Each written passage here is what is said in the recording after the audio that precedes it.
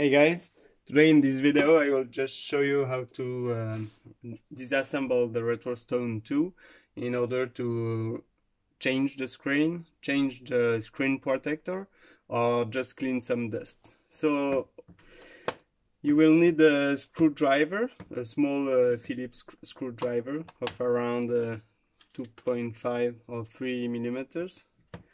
And that's pretty much it. So also a bubble wrap can be nice, so we can just put the console not directly on the hard surface of the desktop, but on a soft surface.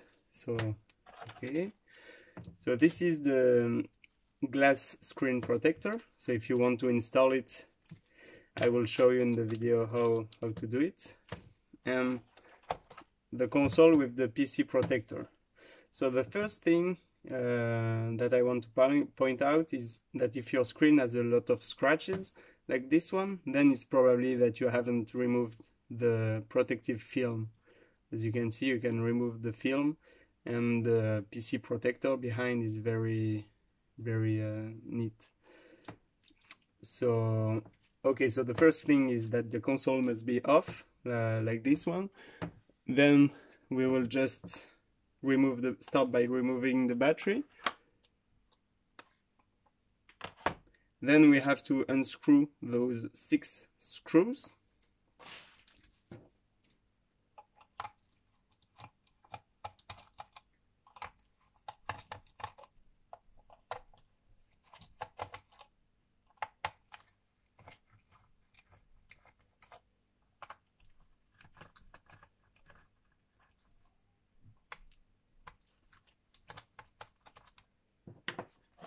Then we are going to open the console. So the 2 things that will fall off are the plastic buttons, because they are moving parts, so just make sure you don't lose them.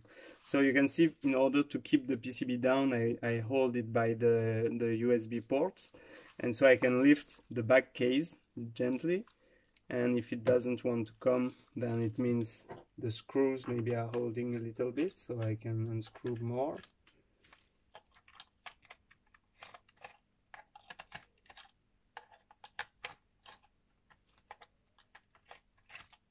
There you go. And so, as you can see, I will just put the back case on the right side. The screws will just fall behind, so make sure you don't lose those small screws. You have 6 of them. And then, as you can see, the 2 small plastic parts, they are still in their slots, but maybe they will just move. So to make sure you don't lose them, the best is to put them aside, so just here. And so now we are going to lift. So for convenience, you can unconnect the back case if you prefer. You can just hold the white connector with your nails and just lift the connector, so that you can, remove this, and it's more easy to manipulate the rest. So you can just lift the whole PCB. So try to avoid touching the chips or any components. The best is to hold the side of the PCB, or the connectors is also okay. But try not to put your fingers directly on the chips. It's because if you have a static electrostatic charge, then you can damage the PCB. So of course, yeah, sorry, I didn't say that before, but you have to ground yourself before starting to opening the case. So to ground yourself, you can touch a metal pipe in your home, or the ground pin of power sockets. Okay, so, and also try to not touch the PCB components. So just hold by the side and the connectors, and you can lift the PCB, and you can see the LCD is right there. So you can just lift. Can we see? Yes. So you can just lift the LCD gently until it pops out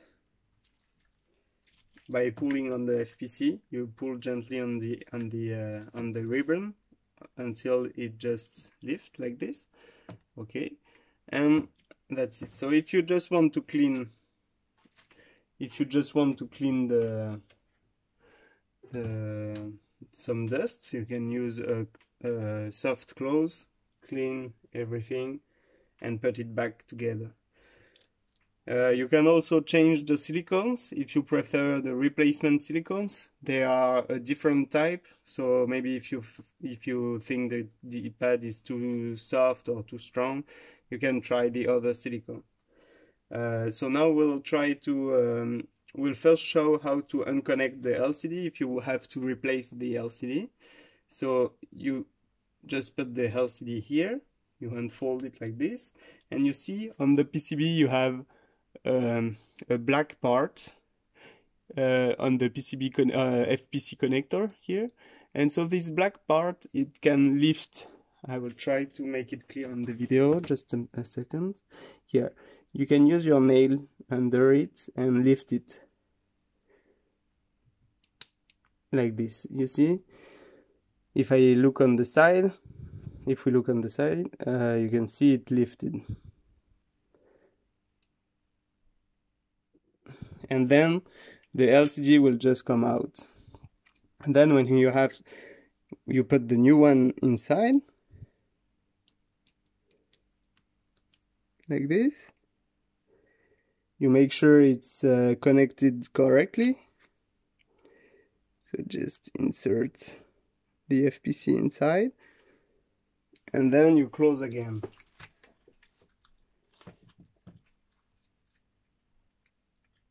You close the black part by pushing with your nails on it, and it will snap shut. Okay, so now we'll see how to remove the PC protector if you want to replace with the glass protector. So here is the glass protector. You have two things. This is the glass protector, and this is double side tape. So the idea is that if when you remove the PC protector, you also remove the double side tape, you can use this one. You see the frame inside. This double face tape has two parts. There is the frame and the inside. So the inside, we will not be using it. You can keep it for other use. And what we need is to stick the frame of this double face tape on the glass protector and then apply it on the cavity. So first we need to remove the PC protector. So you need to push on the PC protector.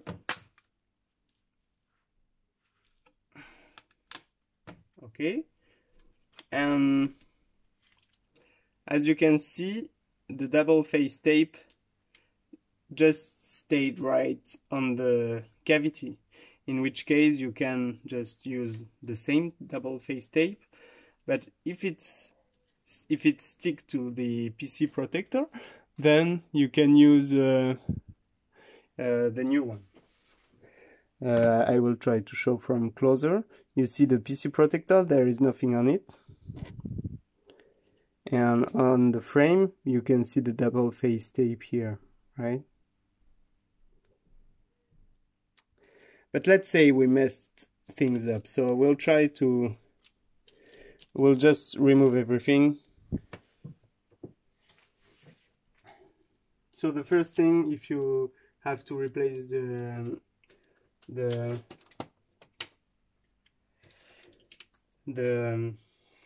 double face tape, is you have to clean everything to make sure there is nothing left. So you can use some tool like a screwdriver and just lift all the bad thing up. We remove everything. But again, if your double face tape is clean, then the easiest is just to use the same one, obviously. So this is if it didn't stick to the case and it's messy, and then you best have to replace it. So we remove everything. Then here on the double face tape, we'll try to remove the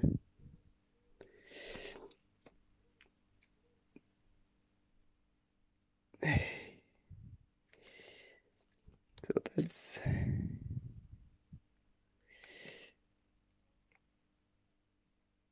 we'll try to remove the outside layer of the frame.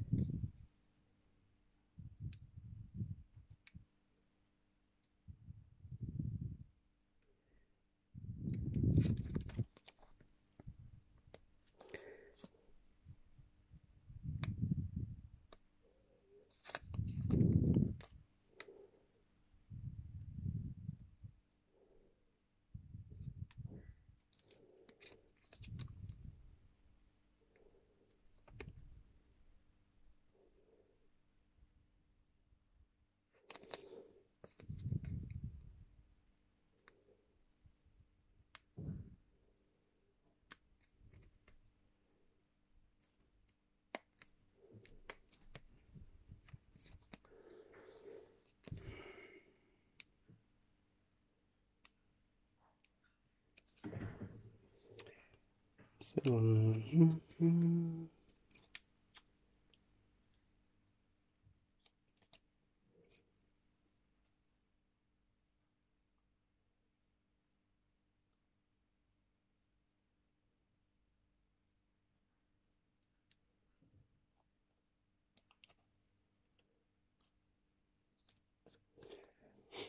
let's think. So it's more difficult than using the one that is already installed, but we'll get there. We'll try to first apply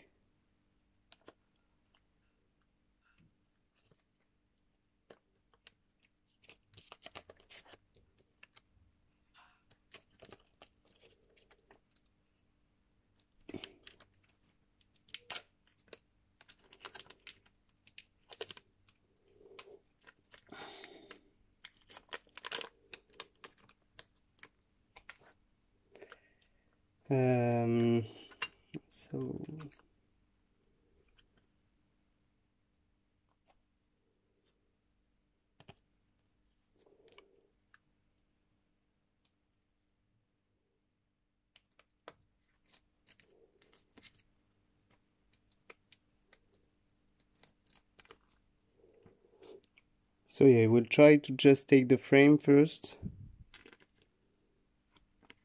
Let's unstick it. Okay.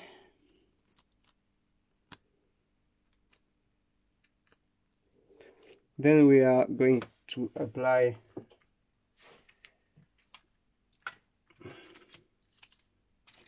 this double face tape to the frame. So let's try to stick it.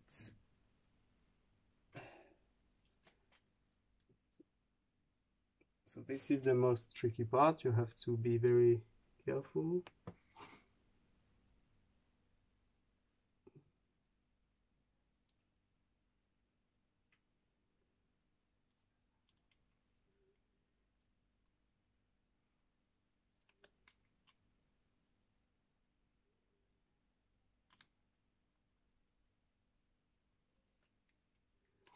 There. So as you can see, I started to stick it on the top part, and then I will lift slowly this and try to apply it all the way around like this. That looks correct. Okay.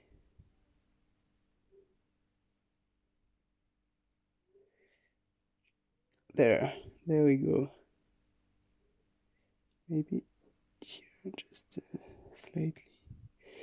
I just slightly push it down here.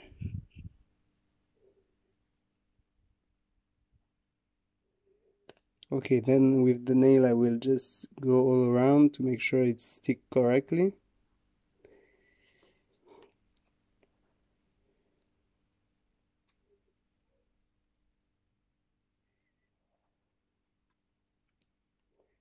Well, looking good. So now be very careful that you didn't put your finger here, because you will have some marks and you won't be able to remove them after you assemble. So now if you have some marks, you can take a cloth, and then just wipe it clean. Make sure there isn't any marks or anything. Okay, like this. You can see it's very clean now. So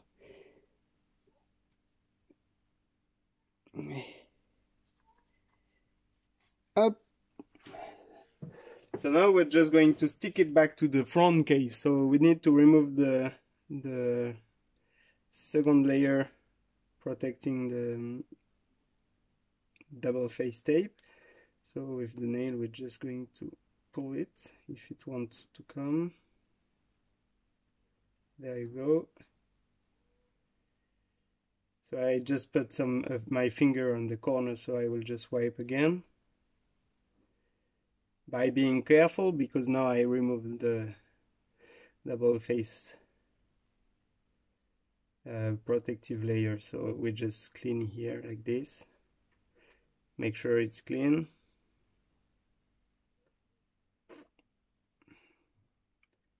Well, that's looking okay.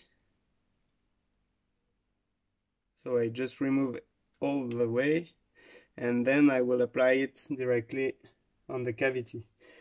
So I will come closer to the camera. So you see, you just apply it on the position, and that's it. You can press on the side. You use your thumb to press on the side like this. Okay, looking good. So that's it. So now we can assemble back everything. We put back the silicones first. Not the silicones first, the plastic buttons, sorry. And then on top we put the silicone. We check everything is okay. We put back the second silicone here. Okay, that looks good. So now we will just double check again that there isn't any marks on the or dust here. We just clean again. Okay.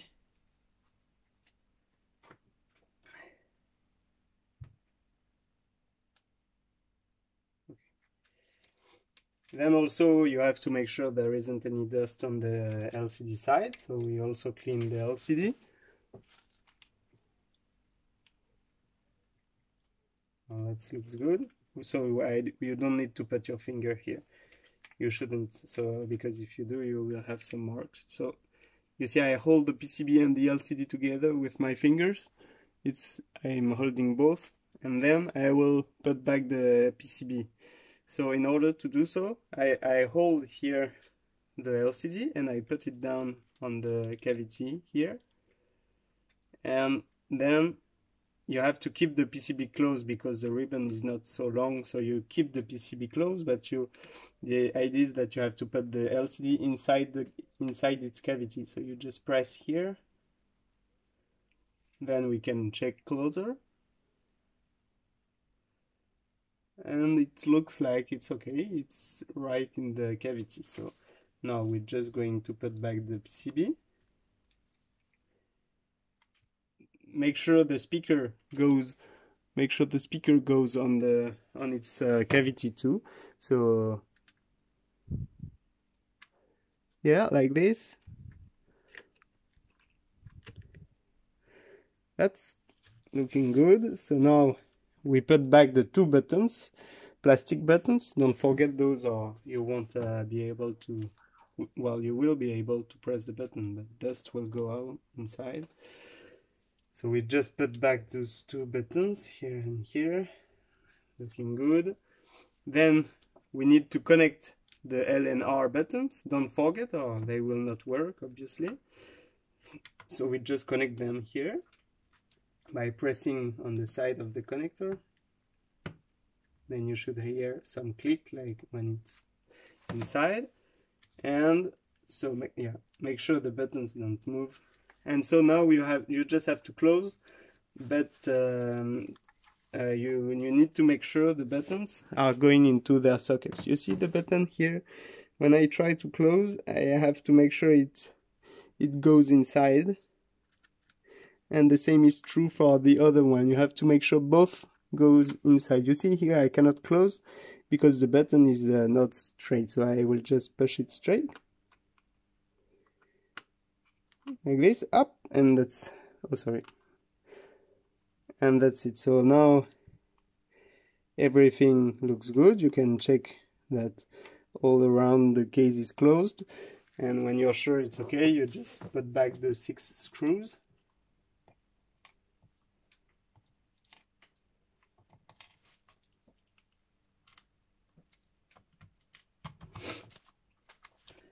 You hold the game console closed with one hand like this. You can just tap a little bit to make sure the screws go inside, and then you can screw the cases back together. So you don't have to screw extra strong, because you will break if you screw too hard like this, you will just break the plastic shell. So you just screw tight, but not so tight. You see here, like this is okay.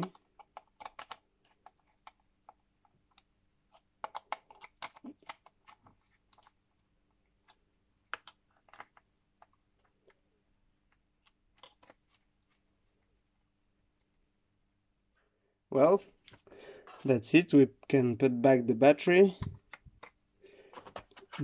case too, and that's it. We have the LCD, so you should not have any marks inside if you clean correctly before assembling the LCD. Here we have some marks, but it's only on the outside, and there you go, you have the glass screen that is installed. So, well, that's pretty much it. Now we can just put the PC protector inside those layers that we had for the glass protector, so we can just keep it for later use if we need it. And you can also keep, I think, the double face tape, because this kind of tape is pretty handy, so you don't have to waste it, you can just keep it. And also, if you want to put back the PC protector later, you can use this double face tape, just cut strip of it and put the strips on the protector. So just keep these. And that's pretty much it. So thanks for watching and have a good day.